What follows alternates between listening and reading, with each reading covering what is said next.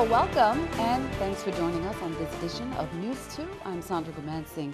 Today, Governor John de Jongh Jr. addressed the people of the Virgin Islands on radio stations throughout the territory. The governor focused on calling the senators to task and noted that now is the time to act. News 2's Shanika Robinson has the story. Today, Governor John de Jongh addressed the people of the Virgin Islands on territorial radio stations and called the senators to the task. Now is the time to act. Now, more than ever, this is the time for each of us, particularly those elected to lead our community and those whose voices are the loudest, to demonstrate a positive attitude, to make constructive contributions, and to take the positive actions that will build a brighter future. During his address, the governor noted that the territory's problems are many, but each of them are solvable. Governor de Jongh also spoke about the sudden closure of Hovensa and the rum revenues cover-over rate. The sudden closure of the Hovensa refinery wiped out so much of the progress we have been making. In addition to finding a path forward on the refinery, the Senate must complete its work and address the fiscal year 2014 budget gap. The recent decisions by the U.S. Department of the Interior to only advance matching funds for the coming year at a lower cover-over rate versus its past practice has only deepened the hole. Governor de Jongh concluded his address stating that it is time that we do what must be done. It is time for the legislature to ratify the Fourth Amendment to the Hovensa Agreement and get St. Croix's economy moving again. If they have an alternative that will give us the same level of economic boost, then propose it, let's discuss it, and if it promises to do what they say, I'll approve it. Many had an opinion in regards to the governor's address, and one resident in particular was willing to speak out. The address was interesting, to say the least. I really don't like to defend the senators too much because I'm really, they're doing a lot of things that upset me as well. But for him to blame them for the rum cover over being reduced, it's just, I couldn't even understand that. The concerned citizen also mentioned that he felt the most important issue was left out of the governor's address. He failed to really touch on the 800-pound gorilla in the room, which is WAPA. He's talking about we can't, because Hovensa's closed, we can't get businesses, and businesses this and business that can't open because of this and that. The real reason, if you ask any business person, you can't open a business here in the Virgin Islands, especially in St. Croix, is because, electricity is too high. Shanika Robinson, News 2. The governor's address was heard on several local radio stations from 8 a.m. and throughout the day. Well, following Governor de Jongh's radio broadcast, Senate President Sean Michael Malone said Wednesday in a release that Governor John P. de Jongh should stop pointing fingers and get to work renegotiating an improved agreement with Hovensa to facilitate the sale of the refinery. He said rather than go on the air to frighten the public and blame the 30th legislature for all of the territory's fiscal woes, the governor should take steps to send down a wholly legal agreement with Hovensa that protects the interests of the people of the Virgin Islands. He added that he sent a letter outlining very specific suggestions for improving the Hovensa agreement so that senators would be able to ratify it in good conscience, and the governor refused to reopen negotiations. Approving such a flawed agreement would be an outright violation of the public trust by the Senate. Meanwhile, Senator Gittens, in a letter dated September 23, 2013, addressed to President Barack Obama, asking for his administration's urgent assistance and intervention in the impending fuel shortage crisis facing the Virgin Islands due to Hovensa's continued threat to discontinue fuel supply to the territory at the end of October. The senator in his correspondence also described the matter as a national security threat. I deem this a national security threat because Hovensa's action will directly affect the U.S. government, namely the military armed forces, especially being that this is the home of the hurricane hunters, and U.S. corporations such as the Postal Service, other establishments or persons through their unlawful influencing of sensitive economic policy decisions. In light of the serious crisis looming on the horizon, I requested that the President organize a meeting with the U.S. Departments of Defense, Justice, Interior, Labor, Energy, and Homeland Security to form a task force to address these important and significant concerns. When a community's economic stability, homeland security, and survivability are threatened, discussions must be fostered to avoid a volatile situation. In other news, developments continue in the drug trafficking case against former DPNR Enforcement Chief Roberto Tapia and the 6 other defendants in the case. Tapia and 5 other defendants pleaded not guilty on Monday in district court, but seemed to have a change of mind by Tuesday. News2's April Knight is standing by with an update.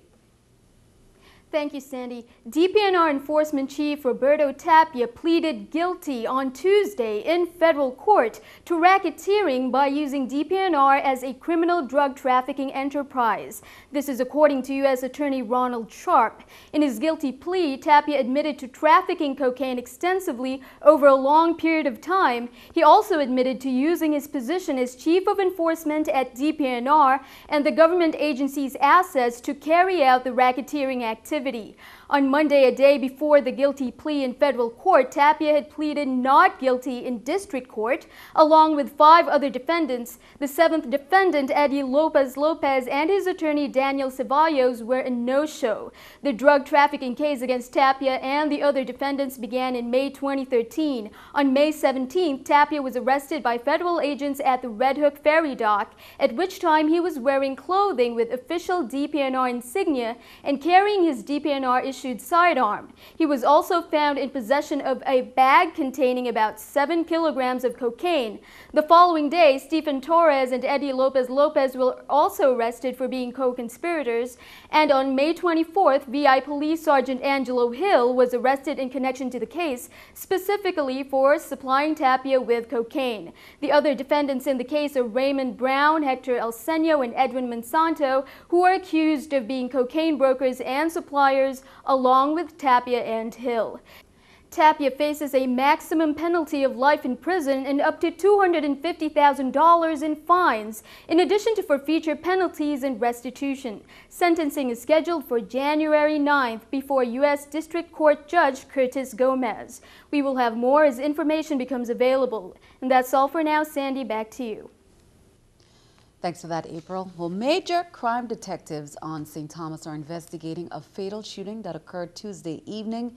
The victim, 27-year-old Avery Martin, suffered multiple gunshot wounds to his body and was pronounced dead at the Schneider Regional Medical Center. Were dispatched to a call of shots fired at about 6:40 p.m. in hospital ground. When officers arrived on the scene, they saw the victim lying in the street with several gunshot wounds to his body. The victim was later identified by family members. Emergency medical technicians on the scene said the victim was unresponsive, and he was taken to the hospital where he was later pronounced dead. Major crime detectives continue to actively investigate this case. Police are urging anyone who has any information that would help police with this case to call detectives at 714-9834. The VI Police Department is hoping that the courts will grant them an extension for their final compliance deadline at the end of October. The VIPD and the U.S. Justice Department are in the process of negotiating new terms under the consent decree and an action plan, since the VIPD says they won't make their deadline. News2's Erica Parsons has more. The Virgin Islands Police Department has missed nearly all of its deadlines under its consent decree, and the biggest one due will be no different. They say they won't be able to meet the already extended October 31st cutoff. For that reason, the department approached the U.S. government in August to request an extension on the final compliance deadline. The VIPD was supposed to appear at a court-ordered hearing September 18th, but both the Territory and the U.S. Justice Department filed a joint motion on September 10th to stay that hearing, which the court granted until further notice. Both the VIPD and the U.S. Department of Justice are working together to negotiate changes to the consent decree and action plan. They're getting help from the independent monitors to do so. According to court documents, renegotiating the consent decree and action plan means providing reasonable extensions for deadlines that weren't met, while making sure those timeframes are realistic and achievable. The October 31st deadline was an extension already granted from a June 30 target and a June 28th motion.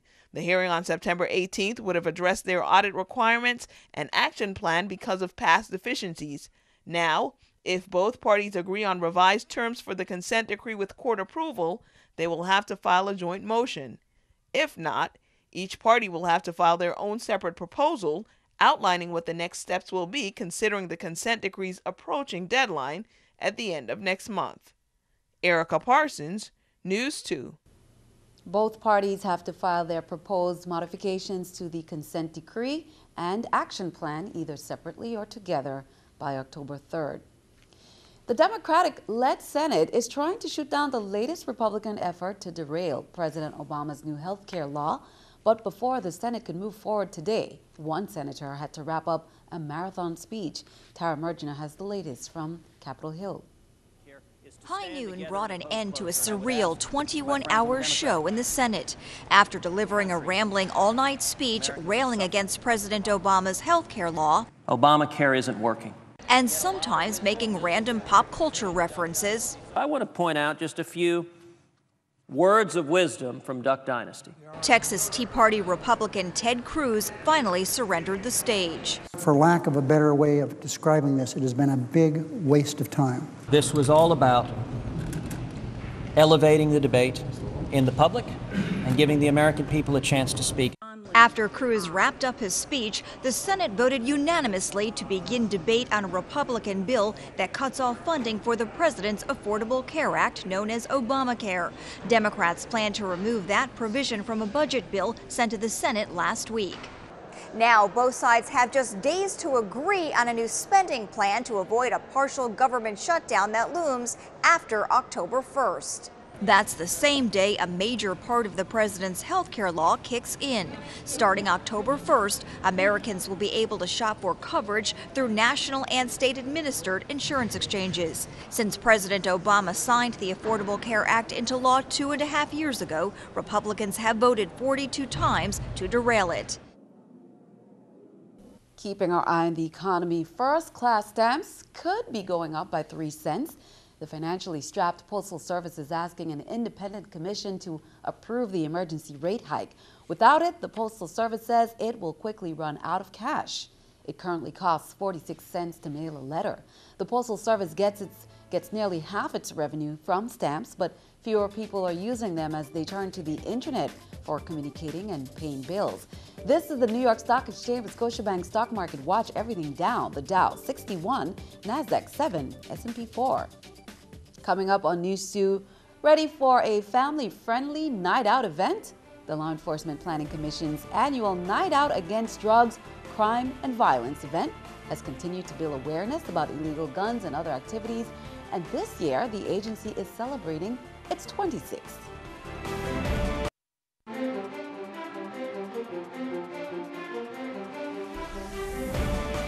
The Public Services Commission approved another increase for the Water and Power Authority's Levelized Energy Adjustment Clause, or LEAC, but this time the hike is what the PSC's consultants proposed. According to a Daily News report, during a PSC meeting Tuesday, WAPA officials sought an increase on the electric rate of 40.44 cents per kilowatt hour, and that's up slightly from the present rate of 40.27 cents per kilowatt hour.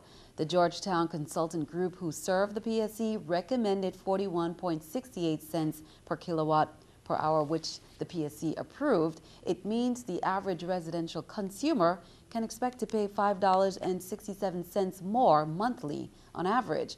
Georgetown consultants say they revised WAPA's increase because oil prices have gone up since WAPA requested the filing in August, and they thought WAPA's deferred fuel costs of $3.7 million were short. The water rates will stay the same.